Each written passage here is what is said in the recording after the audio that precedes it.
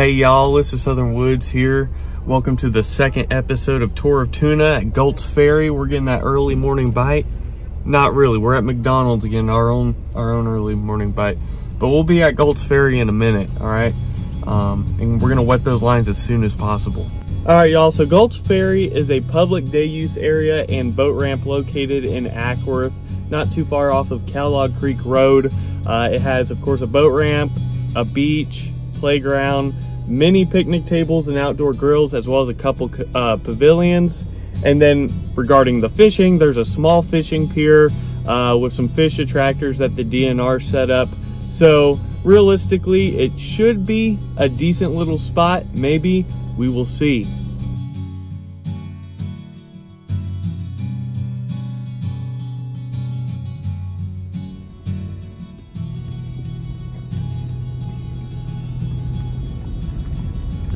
Slow the fuck down. I'm trying to film deer for your video and you're just zooming. All right, y'all, now we're actually at Galt's Ferry. Got my biscuit ready, about to wet that first line and hopefully start tearing them up so y'all can get a hopefully good fishing luck rating to start out this location. On this pole we got a minnow on a bobber. I'm cast it out.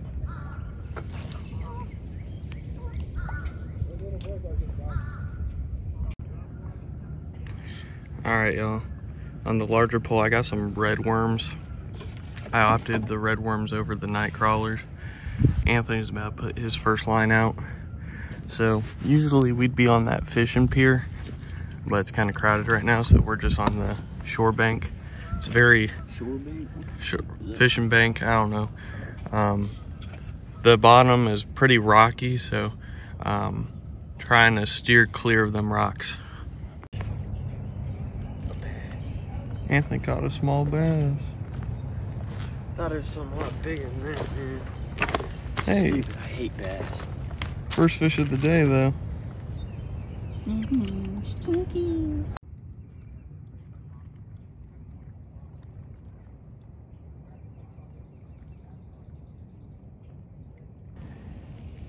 About to make the switch from the red worms to the night crawlers because the red worms just aren't doing it right now.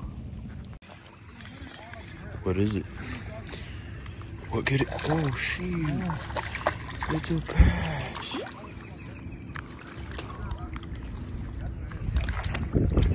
All right, y'all. I got me a decent bass myself. Here, let's get close up. Yeah. Oh, man, he's deformed. Yeah, I was putting a hook on my other pole, and I was looking for my bobber on this one. I was like, where is it? Where is it? Look at that. He's deformed. He got hit as a child. See you, buddy. See you later. Man, he disappeared. Where'd he go? All right, y'all. So when it comes to accessibility for Galt's Ferry, pretty easy to get in. You have to go through a neighborhood, which is kind of odd. It's not really off of a big public road or anything like that. $5 to get in and park if you don't have a pass, which is pretty standard for the day use areas around here. So you still pay something, but it's not that much. The only difficulty could really be trying to find a parking spot or some space if there's a lot of people here on the weekends, which there typically is. So I'm going to give the accessibility a solid 4.1 out of 5 stars. Again, only knocking a little bit off because you do have to pay and parking can be a pain. When it comes to the fishability, there is that small pier, all right, and there is some fishable shoreline, but if it's a busy day and there's a good bit of people fishing, it's going to be hard to find a decent spot.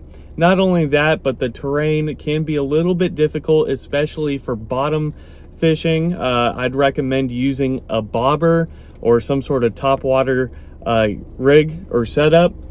Because yeah, the bottom of the lake, very rocky around here, as well as a lot of debris, driftwood. So it can make fishing a little bit of a pain. I'm going to end up giving the fishability score a 3.1 out of 5. Not the best, personally, in my opinion.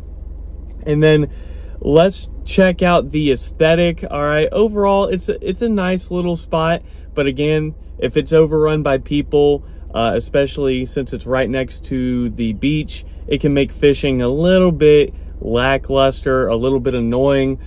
Plus, there's a good bit of boat traffic since the boat ramp's not too far, as well as a little bit of urban development here and there. And it's not the cleanest place, to be honest. There's some trash floating around.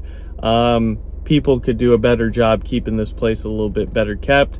So I'm going to give the aesthetic a solid 3.6 out of 5 stars. Not too bad. It could just be a little bit clean and a little bit more private, and it'd be a great spot. So finally, the rating, or the category that everyone cares about the most, is going to be that fishing luck score. We only caught 2 bass this time around. I've fished here a couple other times and had similar days, only catching a few fish at most. So with that, I'm going to give the fishing luck score a 3 out of 5. All right, I think on a good day you can come here and catch a few quality fish. More than likely there'll be bass or some big panfish, but I have caught a catfish here before.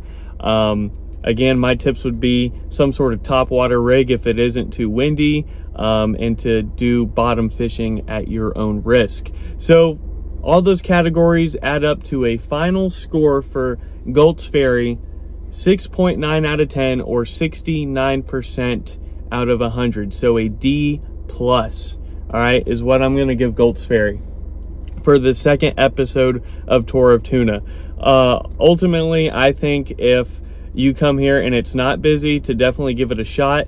But on a weekend and on a windy day or any sort of breeze, I would kind of skip over this one personally. I think there's some other good spots around the lake probably that we're gonna find, and Galt's Ferry is just mediocre at best. But I hope y'all enjoyed this second episode of Tour of Toona. If you like this video, of course, hit me with that like button. More are on the way, and subscribe. Join the Southern Woods community. Good Lord, Anthony, I just noticed you were like that. Without further ado, y'all, Southern Woods out.